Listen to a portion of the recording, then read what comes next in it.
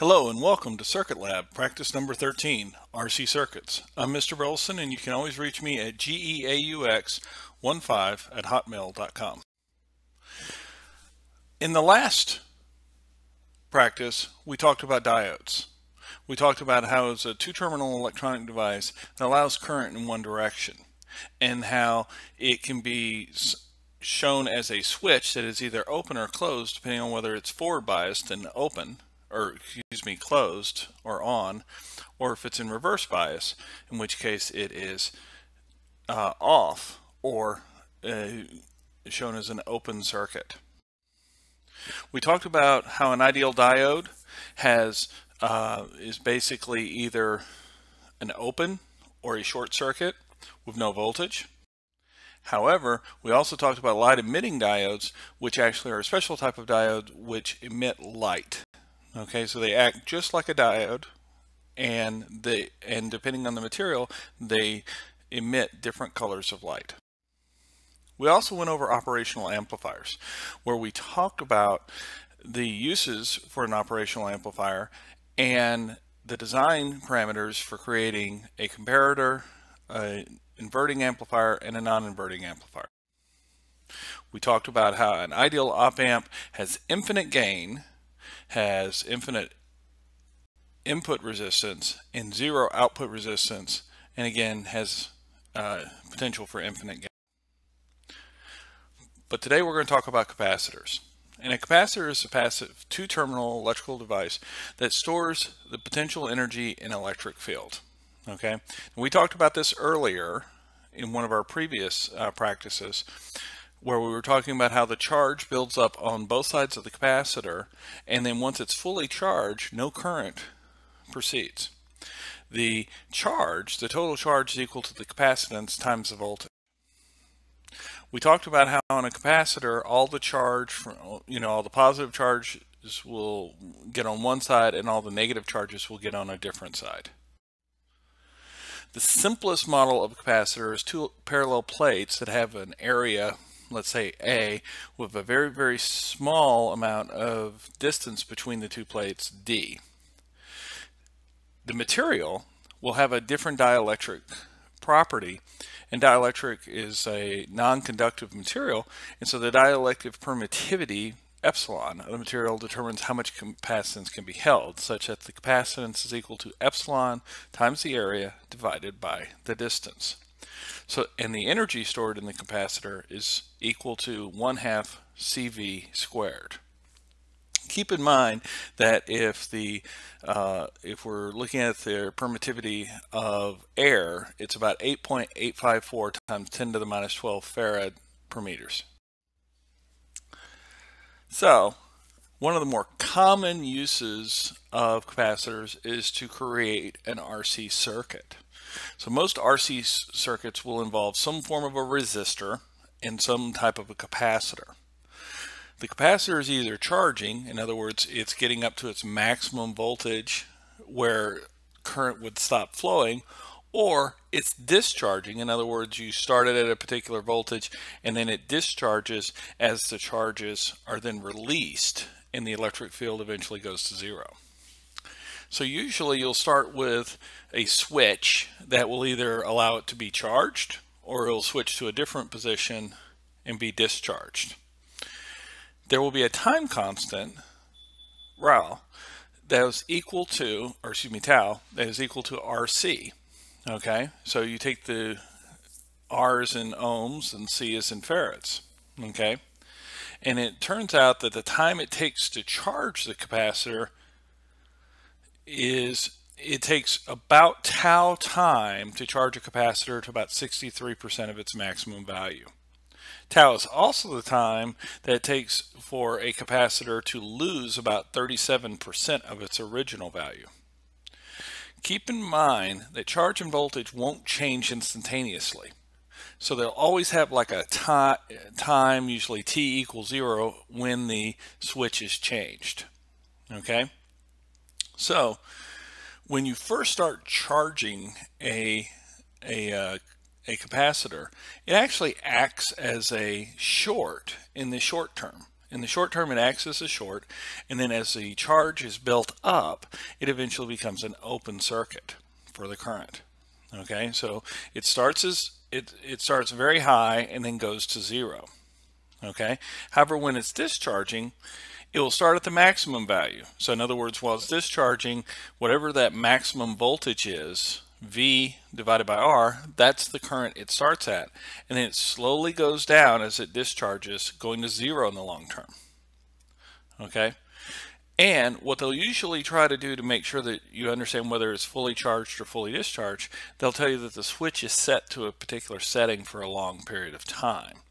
So if I look in this particular case, if switch is set to B for a very long time, that would completely discharge the capacitor, and the voltage of the capacitor would go to zero, and the current through the capacitor would also go to zero.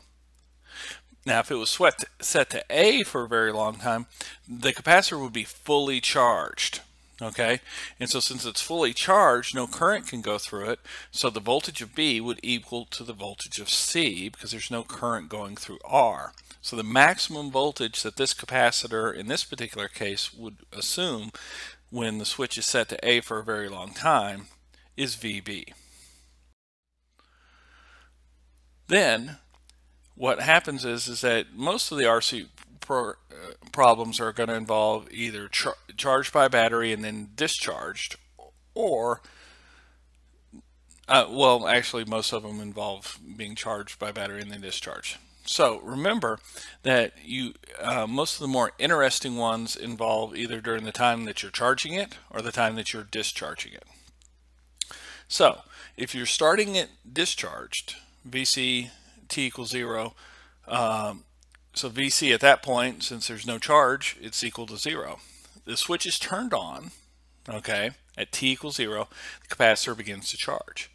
And so the charge as a function will be equal to whatever the maximum voltage is, which in this case would be VB, times 1 minus E to the minus T divided by RC. So you'll notice T is in seconds and RC, or tau, is also in seconds. Okay? Now, what you'll notice is that you will hit the maximum charge eventually of the system at some point in the future. So the common problem solution method: first, find the start condition. It's either going to be, almost always it's going to be fully discharged or charged. Then determine the impact of the charge at T0. Are we going to be charging or discharging? Now, remember, combine capacitors as if needed as normally. So capacitors are a little bit different in that the way you combine them is the exact opposite as the way you combine resistors. So if they're in parallel, because their areas add, they add. So this is very similar to how if you were combining resistors in series. And if they're in series, then since the charge is split amongst them, it's very similar to how resistors are calculated in parallel. Solve for the equivalent R as seen by the capacitor during the charging. Okay, so in other words, you're always looking at the system based upon what the R is. Okay, in those cases, treat the voltage sources as shorts and all the current sources as open. Combine normally and then determine what the maximum charge voltage would be in the charging position. Now that you have the R and you have the C, you can calculate tau equal to RC. Using the Vmax and the tau equal to RC, you can resolve the current and voltage or charge. Okay? So, for practice, what I'd like you to do is figure out what the time constant is for charging the system to the right if R1 equals R2 equals 1 kilo ohm and C is equal to 10 millifarads. Okay, so in that particular case, okay, if we're charging the system, okay, and what you'll notice here is that as it's being charged, okay, the maximum voltage when C is open is basically the split of R1 and R2. It turns into a voltage splitting situation, and since R1 equals R2, okay, then the fully charged value of C, if it's 12 volts, would be 6 volts. Okay, the time constant, and you remember we look from the capacitor and we short out the V. When we're doing that, it's R1 in parallel with R2, so the time constant, the R equivalent, will be 500 ohms, and C is equal to 10 millifarads. So you take 500 times 10 millifarads is 10 times to the minus 5, and so it'll be like 5 milliseconds. Okay, if fully charged, the battery is removed. How long to discharge 37% of the charge? It would be equal to the time constant. If after fully charged the battery is removed, okay, leaving a short, how long to discharge 37% of the charge? If fully discharged and the battery is added at T0, what is the formula for IR2? So these are some good examples. So now let's look at this particular case. What is the maximum voltage for VC if the switch has been closed for a very, very long time? So if it's closed for a very long time, I'm charging up the system. Okay. Now, what that means is that if it's been closed for a very long time, I can assume that the capacitor is fully charged, and so it's completely open. And so in this particular case, okay, my voltage is basically split between the two parallel streams. And I've got 15 on one side and I got 10 on the other. And they've both got the same amount of voltage. They both got 12 volts. Okay. And what you'll notice is that on one side of the capacitor, I've got a different voltage than on the other side of the capacitor. So on one side, okay, the 10 to 5, that's 2 to 1, so that's 8 volts along the 10 ohm capacitor and 4 volts along the 5 ohm capacitor, and so that means that it is equal to about 4 volts right there. Okay, on the other side it's 1 to 9, so now I divide it by 10. Okay, so that's 1.2, and what you'll notice is I'll have 1.2 ohms, and then below that I'll have a much larger amount. I'll have 10.8. So the maximum voltage, if you will be 4 minus 1.8. So hopefully, or excuse me, 4 minus 10.8. And so that would be the maximum voltage. Then I open the switch at t equals 0. And in that particular case, now the entire left-hand side of the equation can be ignored.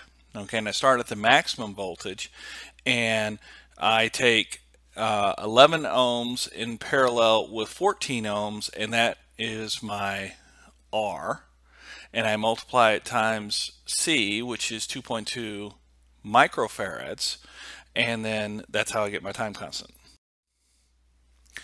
So again, update your binder, do your circuit problems from the homework generator, do level 16 operational amplifiers and level 17 RC circuits. Make sure you can do all of the in-class problems. I'd like you to design an RC circuit with a 10 picofarad capacitor that has a maximum voltage of 10 volts and time constant of 0.3 milliseconds. Show all your work. And determine the equation for current, charge, and voltage as a function of time for the capacitor in that design. Thank you so much.